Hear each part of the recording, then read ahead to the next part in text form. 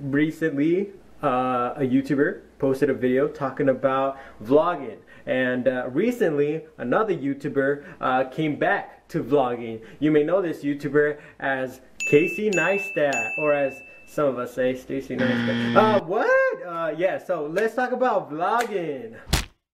First of all, I feel like I've already talked about vlogging a lot. I've talked about the reason that I did it, the reason that, you know, that I stay on YouTube. I've talked about a lot of different factors on this, but today I particularly want to talk about just the idea of vlogging and whether I would go back to it or I wouldn't. I would say that I am a daily content creator, but I wouldn't go so far as to say that I'm a daily vlogger.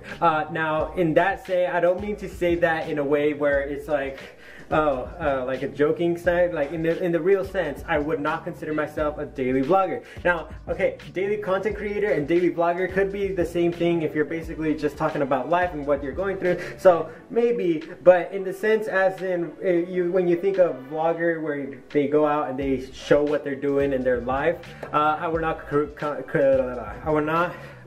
consider myself a daily content vlogger, daily vlogger. I wouldn't consider myself that. Now, if you didn't know, in the year 2013, I went a full 365 days of creating daily vlogs, which meant that I was showing all of the viewers, all of the people who were watching during that time, a daily dose of my life. Now, every day I started recording myself, started recording my life, and I would push myself to do that, and it was a good time. I'm not gonna lie, it was fun and I enjoyed it. I think it's nice to have vlogs out there, and it's great when it has a neat story to it, but I'm not saying that everybody who posts a vlog is bad. I think vlogging has gotten to a state where it's so easy to do that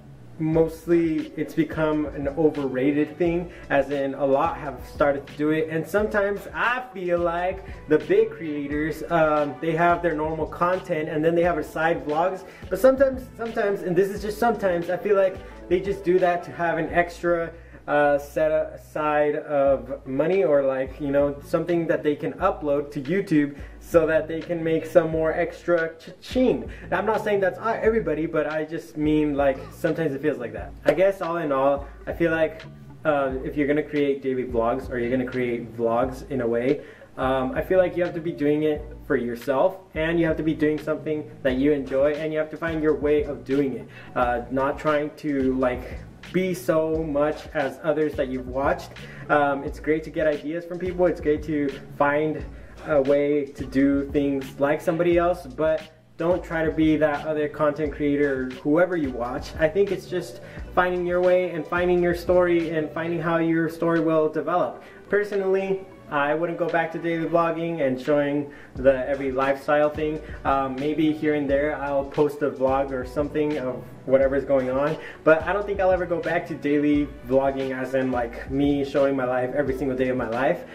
Maybe, you know, in the future, in the summertime, maybe, I don't know, but for now I think I'm good with doing stories, because I feel like every time that I have something to talk about in a story or a topic or something, I can expand more on that than showing you my lifestyle. Maybe, you know, people don't even want to watch my life, so I don't know. What are your thoughts on vlogging? Let me know in the comments below. Leave it as a comment below, or make a video talking about this. I don't know, make your video. Thank you for this person right here for making that video. Check out this video right here about my whole playlist of YouTube vlogs that I did. If you want to check it out, I don't know, I was awkward back then. And if you want to subscribe, and if you want to just do something else, I don't know. Live life, do it right, keep on smiling, catch you on the flippity flop.